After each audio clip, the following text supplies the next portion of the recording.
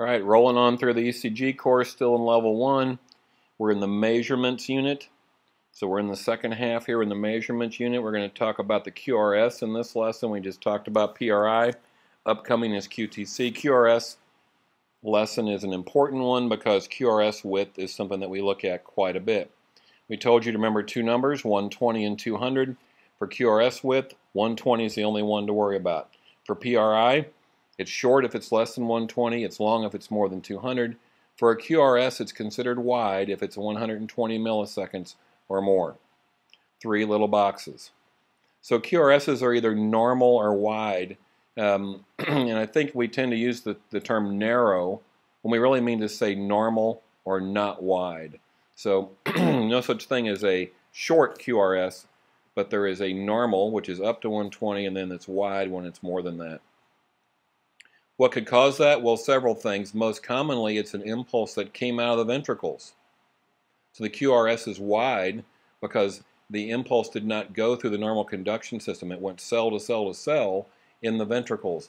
A ventricular pacing site fired, and the impulse was spread cell to cell to cell, which is slow compared to going through the normal conduction pathway through the AV node, AV junction, his bundle, the branches, and the Purkinjes.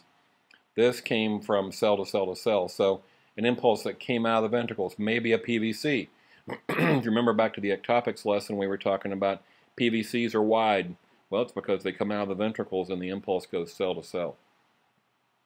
It could also be a bundle branch block, and we'll talk more about that later, but basically the conduction system, you remember, comes through the AV node to the bundle of his, and the bundle of his branches into bundle branches, and there can be blocks in there. A block in the conduction system down low where we have a bundle branch block. It could also be that this wide QRS happened because of that accessory pathway, that bypass track.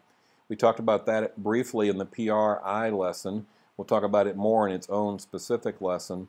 But basically the insulating area between the atria and the ventricles is supposed to force that impulse through the AV node. But what if there's a short circuit wire, a conduction pathway that grew across the insulating fibrous stuff there between the atria and the ventricles, and so then that QRS impulse would be initiated up high in a ventricle and would go cell to cell to cell instead of through the normal bypass to the normal conduction system. So a bypass track could be the cause. And the last two are, it could be something where you have too much potassium, you have hyperkalemia. Or it could also be from certain medications that are over-medicated or overdosed. And the tricyclic antidepressant poisoning, we'll talk about those briefly here at the end.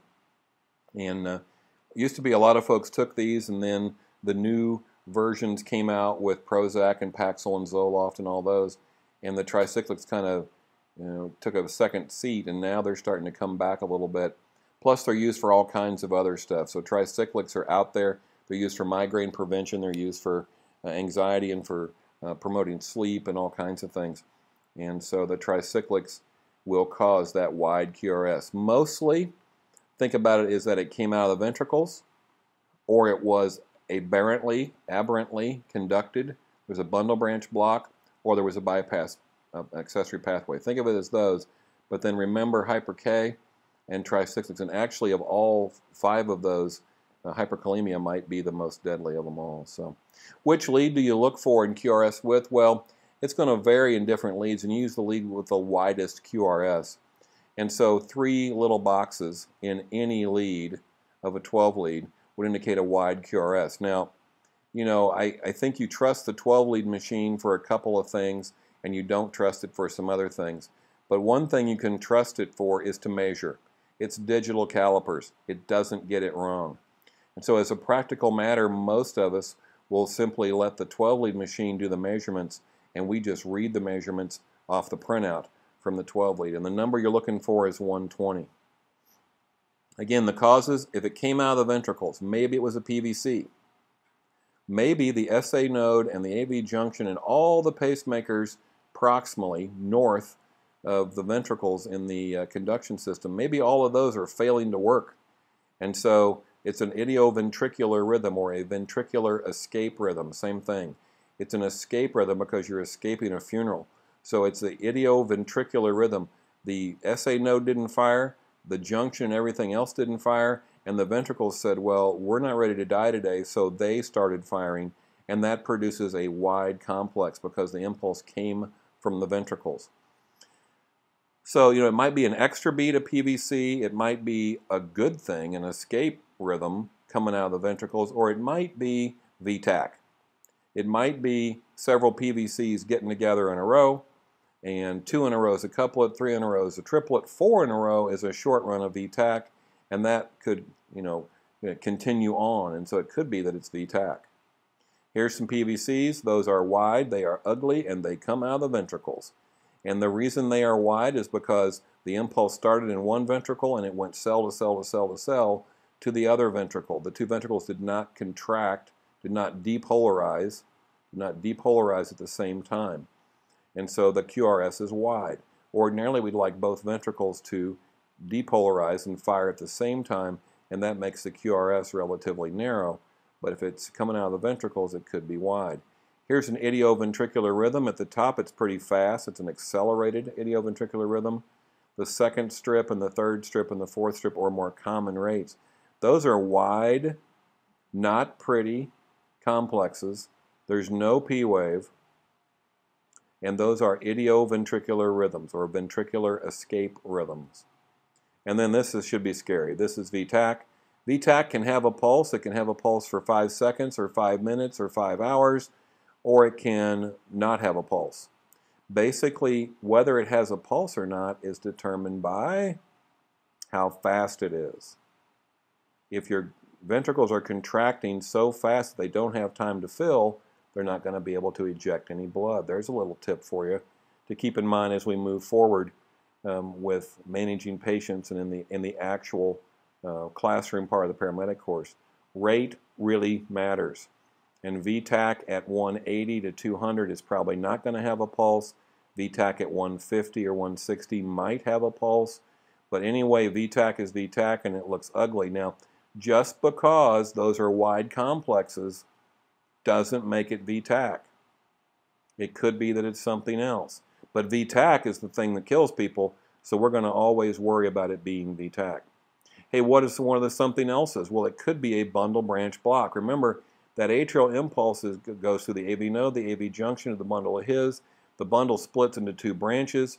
What if one of those has a block or a delay, where the impulse does not make it down the normal conduction system, and the ventricles end up, one ventricle ends up contracting, depolarizing, and that impulse then spreads cell to cell to cell to cell to cell to the other ventricle. A wide QRS results from a long ventricular depolarization time, where it takes a long time to get all the cells to depolarize, and that gives you that wide QRS. We'd use a bundle branch block. Bundle branch block could be something with a bundle, but aberrant or aberrant, depending on how you want to say it, depending on where you're from. Aberrant conduction is another term. It means the same thing as a bundle branch block, more or less. And we sometimes abbreviate that with either AC or A/C. What it means is it's not normal. It's abnormal. Aberrant conduction. The other thing that can cause, the third thing that we like to list in our top 3, things that can cause a wide QRS, besides it came out of the ventricles, or it was aberrantly conducted, abnormally conducted to the ventricles, it could be an accessory pathway. Again, we've hit this a couple of times, but there's supposed to be insulation between the atria and the ventricles. The impulse is supposed to go through the AV node and the AV junction. But this bypass short circuit connecting tissue grew in there, and now that impulse jumps over from the atria directly to the ventricles, and the ventricles depolarize cell to cell to cell, which then gives us a much slower conduction. We really want that impulse going down the conduction wires. When it goes cell to cell, that's much slower. And so then you get the ventricles depolarized at different times, which gives you the wide QRS. Other causes.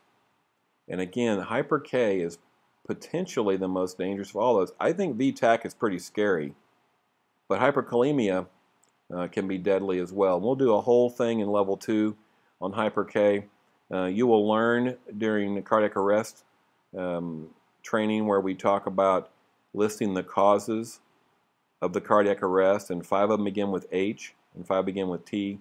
One of the things that begins with H is the kalemia, is hypo or hyperkalemia. So a high level of potassium will cause that QRS to be wide, and that has to do with electrolytes and how they work in the depolarization of cells, and so higher levels of K in the blood cause you some problems. And then the last one was the TCAs. Most common ones out there that we're seeing these days are amitriptyline and nortriptyline. A lot of folks take those for sleepers, or they take them for migraine prevention, and then they're working their way back in to some treatment for some causes of depression and such.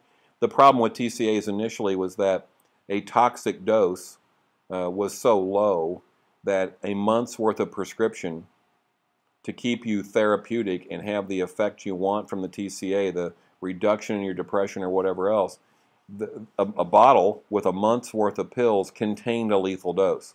So these were scary and difficult, and you could just watch on these overdose patients. You would watch the QRS start at a certain width and get wider and wider and wider, and eventually, kind of the same as hyperkalemia, eventually it gets so wide that you can't even see it's a QRS. It just kind of looks like a sine wave, if you know what that is. So 5 causes of wide QRS.